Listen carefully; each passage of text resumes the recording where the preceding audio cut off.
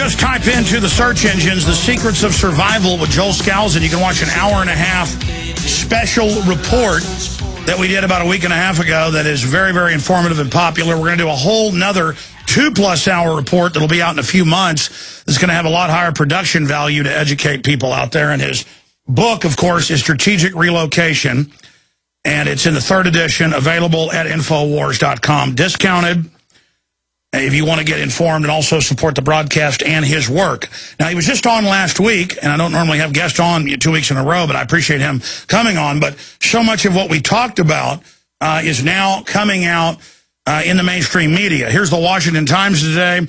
Russia threatens to strike NATO missile defense sites. That is one of the reports. This is unprecedented. Their head Russian chief of general staff came out and had a meeting with NATO and said, if you deploy those, that allows you to have a first strike. You hit us with nukes, we fire missiles, you shoot them down, you do that, we're going to hit your sites. And I know Joel Skousen's a big expert on what's going on with the Russians, so we'll get his take on that.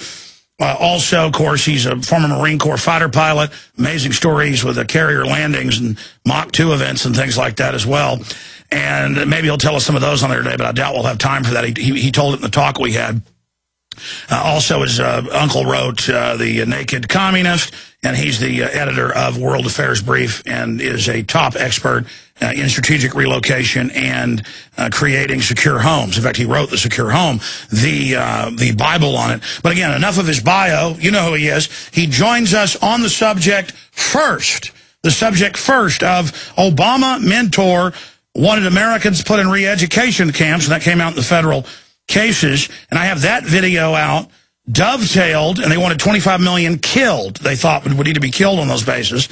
And it goes on, leaked U.S. Army document outlines plan for re-education camps in America. And it says, get their Social Security numbers, have PSYOPs, find out the political dissenters. It's all in there. It's for America and also overseas. There's been a false debate about that, but I've read it myself, 300 pages, scanned over it. We have screenshots of all the subsections to give us his take on this, because we were just talking about it last week on air when he was in studio, rounding up dissidents. This is amazing because we know the camps are there, but this is confirming. They're even calling it the Stalinist or North Korean style re-education camp.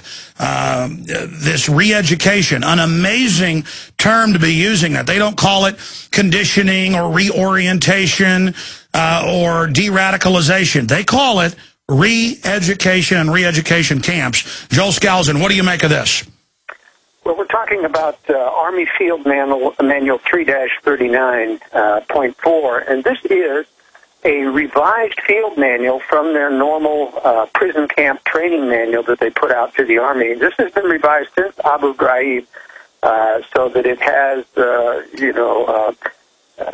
specific and carefully worded concepts about not abusing principles of prisoners and not allowing detention as... Hey, Joel, your phone's a little bit muffled. I know you're on the road about to catch a plane. Are you on a hands-free? No, I'm on a cell phone. Do me a favor, talk right into the receiver. Okay, how's this? It's a little bit better. Please continue.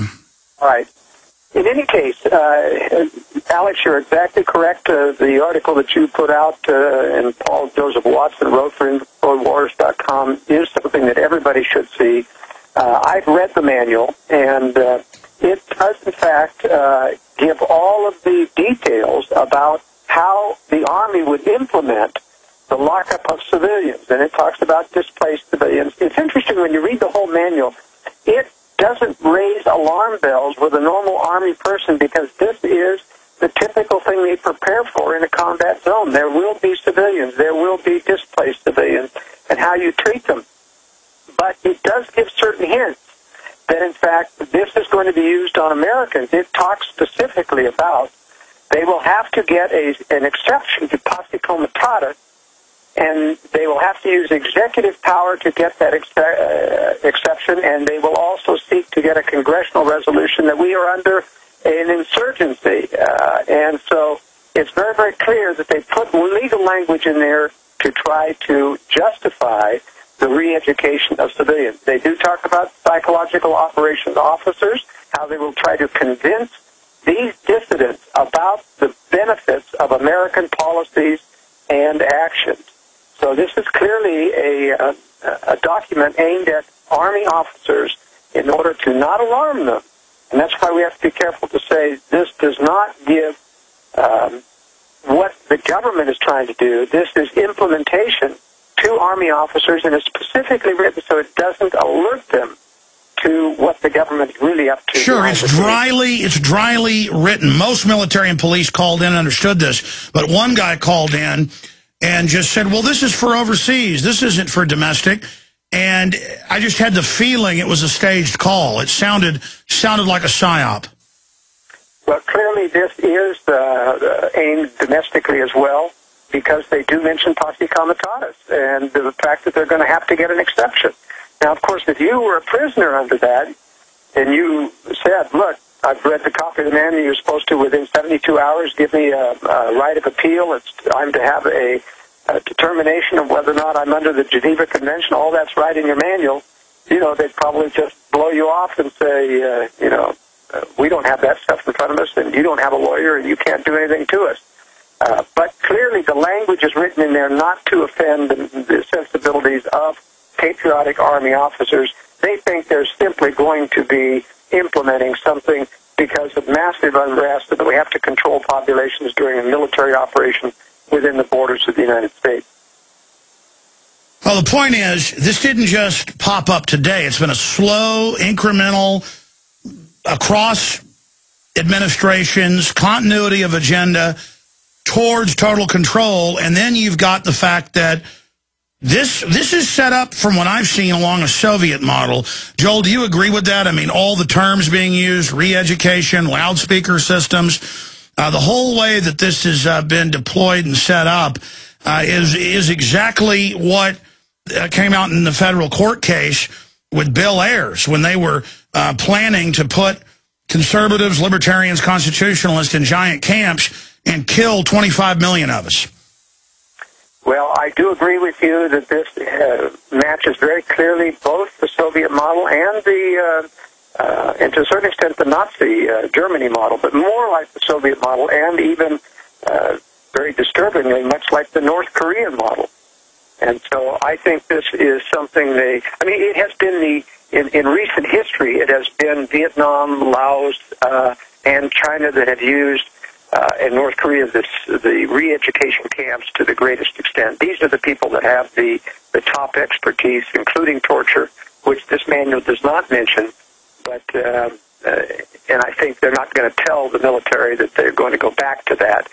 But once you get in these camps, of course, there are no rights, there are no procedures. You do as I say is what they tell you. Well, we know from Abu Ghraib and other camps in Iraq, we know from Camp X-Ray, they have the general camp and they have a special torture camp for special personnel, generally contractors or CIA, where they take people. And so, but expanding on that, they even have pain compliance in jails now. The restraint chairs, the billy clubs, the tasers. Undoubtedly, they're going to be controlling the dissidents in these with torture. But this is only 2 years old, 2010. Why do you think they're now upgrading it and using terms like re-education camp? I mean, that's directly out of, as you said, Stalinist Russia or North Korea. Why not use a politically correct term? Well, the military, and I'm a former military officer, and I've had prison camp training as part of the Marine Corps as an officer, and they've had PSYOPs is a term that's been around since the 60s. So that isn't particularly new. Re-education is new. It's probably slow accommodation of the American people to get them used to this, but more so, it's accommodation of American Army officers. Ever since the rise of Ron Paul, as you know, there has been a mini revolt going on in the military services against, illegal actions and being called to that. So the military's got a real problem. I think one of the reasons for implementing this kind of language is to ferret out those who might object to it, get them out of the service. That's what all of the mercenaries involved in these past two wars have been involved in order to filter, to vet, to develop a cadre of, frankly, I'll use the word thugs, people who don't have a conscience that will be able to implement this. and they're reaping thousands of these people. They don't have to bring in foreign troops. They're going to have plenty of Americans that will do this to Americans as long as they, can separate the people that have Internet access and understand what the agenda is, and those that are dumbed down yes men in the military. That's why we're in a race. We talked privately at dinner about the TSA. Now we've confirmed they're now going to be in every city and town, warrantless bag searches, and the Secret Service, CBS News today, groping all over Chicago. So the feds come to your town and start groping you for the Fuhrer's safety.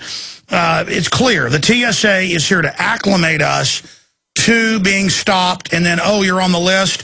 You didn't know you were on the list. You get put in the back of a squad car, taken to a facility, trucked to one of these re-education camps. But, all of these re-education camps have been very, very difficult to ferret out. I believe that they are virtually all on dismantled or active-duty military bases. I have had my subscribers out searching for these and tracking down rumors of what they have, and a lot of those rumors end up being false, but we have confirmed that they do have them on military bases. The Nellis Air Force Base has one, Seymour Johnson. Yeah, it's generally right out in the middle, and they call it a internment training facility. We've confirmed a bunch of them. So they call them a training facility, but they're sitting there waiting. That's right. It's like the one at Nellis, for example. Now, Nellis has this prison camp system that's built right as part of the fence, the triple fencing that goes around the nuclear warhead storage facility. Well, it obviously serves dual purpose. Why put a prison camp right on the border of that fence if you aren't, in essence, going to use double duty and put prisoners in there for holdover if you have a massive influx of prisoners? And why, for example, at Seattle, do you have this big holding facility where they can fly people in ready for distribution and shipping out on rails? This is preparation for this kind of event. This facility in Seattle is massive, this holding facility, and it's nearly empty. They just keep enough prisoners going through there to keep the staff trained in it. There you go. Sandpoint Naval Brig that they've still got is in my film Police State to the Takeover. I had the local newscast where at the G20, that was the WTO meeting in '99, they took thousands and put them in the, quote, old naval brig, and FEMA ran it. So that's my point. They admit it's sports stadiums, it's old brigs, it's old armories, it's old facilities. We learned a lot in the Emergency Centers Establishment Act. It said old bases, how they do it. That was an attempt to bring it out in the open and get more funding, but it told us basically the whole blueprint. And it's interesting that Congress did, and I confirmed this, authorize funding to refurbish World War II prison camps, but I checked that out, and there's nothing that's been active in that regard. It could be done in the future, but nothing has been done. So those rumors are false right now about those being refurbished and ready to go. It's incredible. Shifting gears. Well, let me ask this question, then we'll get into the Russia situation, the Russia threat. The military is so awake and gave the majority of their contributions to Ron Paul. I see that in calls on the streets. The most awake group now is the military. Wasn't that case 10 years ago, but it's overwhelming and happening fast. The military callers say half their buddies or all their buddies. It's always above half, but sometimes all. Generally about 70% are totally awake now to a certain extent, they say. What is the system going to do? Just because they've got a bunch of commissars that want to put Americans in re-education camps and would love to, get you and I and others in there and break our noses, they're not going to get away with it. The minute they try that, it is going to be explosive. To say the least. Well, think Blackwater. Think the special brigades of the mercenaries. These are being increased all of the time. These people are hungry for work. I'll bet you will see more and more of these specialized mercenaries moving in to engage in this rather than ordinary troops, because I think they would have a problem unless there was proper justification, which there won't be, obviously. So I think you're right. But they know about this. They know about this resistance. That's why they are really restricting Internet access to soldiers. They're tracking it. Tracking all of this stuff, and I've talked to soldiers who have been chastised publicly for being on Ron Paul sites and engaging in what they call extremist literature. It's just as bad as the chaplains now being forced to or forced out of the service if they refuse to service the gay community in the service with positive feedback in their chaplain sermons. Amazing. There's been 2 new bombings in the Russian Caucasus region. It leaves at least 12 dead. That's in the LA Times. I just broke minutes ago. Let's start getting into the Russia situation. This is unprecedented from what I've seen in history in modern times. Russia threatens to strike NATO missile defense, and that's in the Moscow newspapers. In a meeting with NATO, their head general, I guess I'll butcher his name, Nikolai how do you pronounce that? Makarov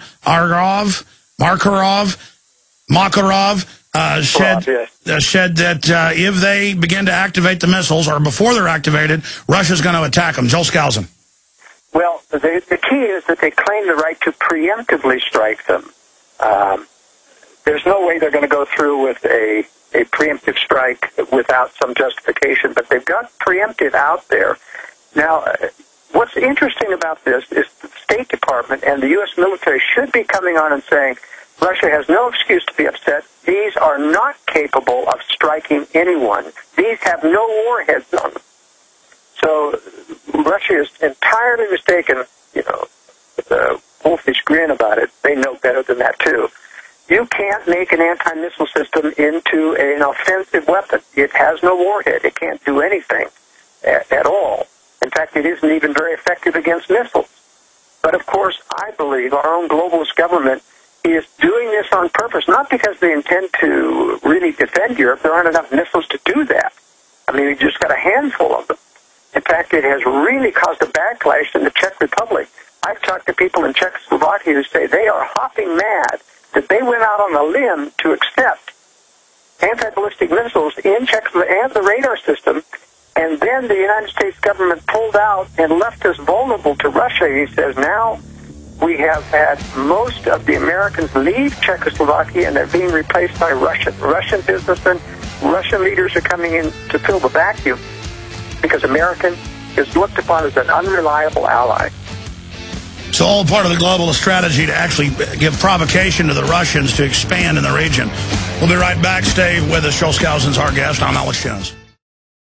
Sick of the globalist eugenicist control freaks adding poison to your water and laughing as you get sick and die? Start purifying your water with ProPure. My friends, I've done a lot of research, and the best gravity filter out there, bar none, is ProPure, and it's available discounted at Infowars.com. Its filters are silver impregnated to prevent bacterial growth. There's no priming required. It's NSF 42 certified. Optional fluoride filters can reduce fluoride up to 95%. Easy to set up and use. Doesn't require electricity. Purify water from lakes, streams, ponds, and wells. This filter system leaves in beneficial minerals, which is key. Save money by not buying bottled water and avoid BPA that leaches from the plastic. ProPure is the best gravity-fed filter out there. It's what my family uses. Infowars.com already has the lowest price on ProPure. But if you add the promo code WATER at checkout, you get an additional 10% off at Infowars.com. You can also call to order 888-253-3139.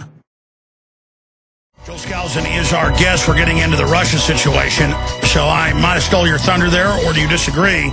As we went to break, I'm saying, is this just a way to give Russia a provocation to expand and a way to antagonize Russia? What's the whole point of this? Well, the entire missile system is meant to antagonize and provoke Russia. You are correct about that. The Russians know, as well as everyone else, that these missiles are not there to stop a rogue Iranian missile. If you want to stop an Iranian missile, you put them out on the border with Iran. In fact, Russia went to the extent of offering the U.S. missile sites on the border with Iran so that they could prove that the U.S. wanting to keep them in Europe or aiming them at Russia. Now, what this really means, there's 2 points to why they made this threat of preemptively striking these missile sites. Number one, they want to scare the former Soviet states like Poland into the fact that you're going to be the target of a nuclear attack if you accept these missiles or if you allow them to stay on your soil. And so there is some pressure being applied, and that's one of the pressures that made Czechoslovakia nervous when the U.S. didn't back them up when the Russians issued their threat to Czechoslovakia.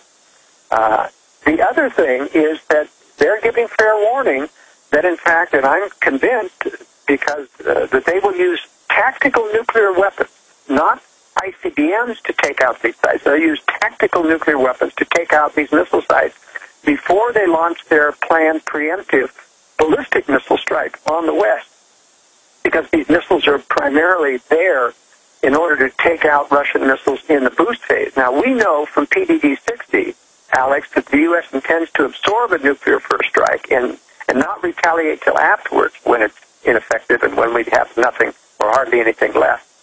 And so that is why I believe that the U.S., will in fact allow these missile sites to be destroyed before Russia launches their preemptive nuclear strike, which I'm not predicting until the early next decade. So what do you expect Russia to do? I mean, does Russia normally just make threats to attack sites, they say, before they even get activated? Well, once again, I think the reason why it's being done now is to scare the former Soviet states into not cooperating in this manner with the West. Now, remember that Russia intends to control, and they still are to a large extent, controlling the former Soviet states. I've been talking to all of the dissidents, whether it's in Hungary or Bulgaria, and all of these so-called anti-communist leaders are actually former communists who are still communists and who are still got Russian advisors in there. And when we let these people into NATO, it's just like having spies into NATO. And that's what our own globalist government intends by continuing to seek to expand NATO into the former Soviet states. We're letting them in the back door. And it's not going to turn out pretty for the West when the Russians finally decide to take back these former Soviet states. Joel Skousen, thank you so much for the analysis. And the final equation, I think this re-education camp thing is really starting to wake some people up. This has gone super viral. Yes, I think so. Kudos to your site on breaking the story, Alex. Good job. Oh, well, no. I mean, I'm just saying it's exciting, though, that people are really starting to pay attention. Well, it is. If my emails, I'm getting hundreds of emails a day. I can hardly keep up with it, thanks to the warnings that your site and mine are giving out on this. WorldAffairsBrief.com. Thank you so much, Gerald. Thank you, Alex. By the way, folks, I'll be back live, I should always add, this Sunday, 4 to 6 p.m. Central, 5 to 7 Eastern, 2 to 4 Pacific, 3 to 5 Mountain. If you don't have a local AM or FM in your area, or we need XM to pick up the Sunday show. It's only weekdays, XM 166. You can always listen at Infowars.com on the free audio streams there. And don't forget, in the listen section, we have the free podcast every day to be delivered to your iPhone or iPad or whatever system you have, when and where you want. Key information coming up.